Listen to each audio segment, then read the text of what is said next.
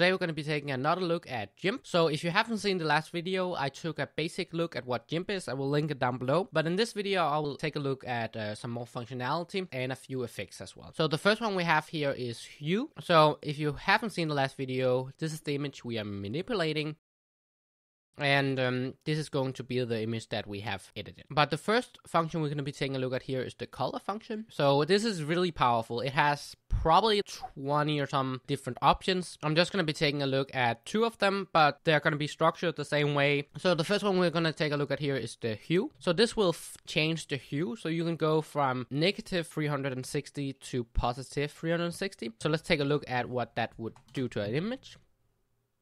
And if we open the edited image, you can see that it's purple and the original is greenish. The next one here is lightened. So what that does is that will lighten the image. So that goes from 0 to 100. So if we run that, you can see the image has been lightened. Now we can obviously combine these functions here. So we'll get both a hue and a lightened effect. And you can see the image. So let's take a look at the next one. Okay, so the next one is manual image manipulation, because you can obviously also do this in Jimp. So you can use the scan method to grab an area of an image. In this case, I'm grabbing the entire image. So I'm grabbing from 0, 0. So that would be the corner up here. And then to the width and the height, that would be this corner down here. So I'm drawing a rectangle and getting the pixels from here to here. You could obviously have modified these, and I will show you in a bit what happens when you modify those parameters. Then you will get, for each pixel, you will get an X and a Y, and then you will get this ID, which is the pixel location. And then to get the different colors, you'll just add one, and to get the alpha as well, you will also add one, so you can see how I'm grabbing them here.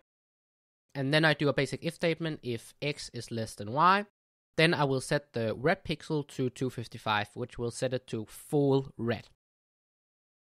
And you can see the edited image here draws a line down through the image, but you could also have implemented any algorithm. You could even have set this color here, I want to change to a different color, or this color here. If we flip this here, you can see that we would get the opposite effect. So we would get it drawn up here. But let's change that back. Now the image width and height, you can see that this effect goes from here to here. So let's say I minus 100.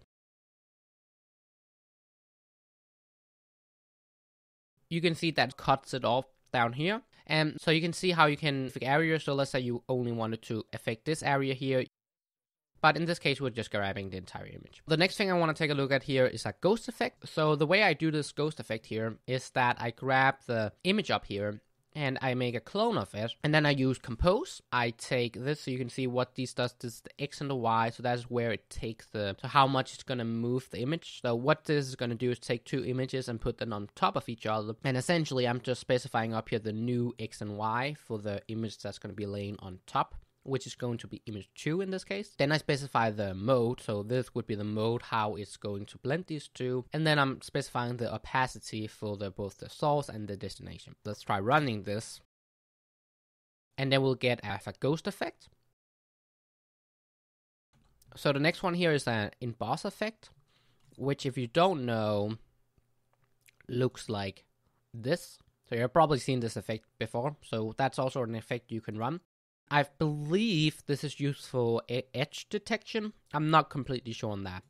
The next I want to take a look at is a few built-in methods that can help you convert colors from one format to another format. I'm not going to show you these working, so they just convert different colors to different color types. The last thing I'm going to quickly explain is just if you want to start off with an empty image. So you can also do that by just doing Jimp, and then the width and the height, and then the background color. So every pixel will be set to this pixel. The reason why this is a bit long is because I think the alpha value is on here. So the first one here you can just ignore, but it's going to be red FFF, which is 255, and then no green, no blue, and then alpha value is going to be 255. So that was a little extra look at Jimp. Hopefully you learned something, and hopefully see you in the next one. Bye!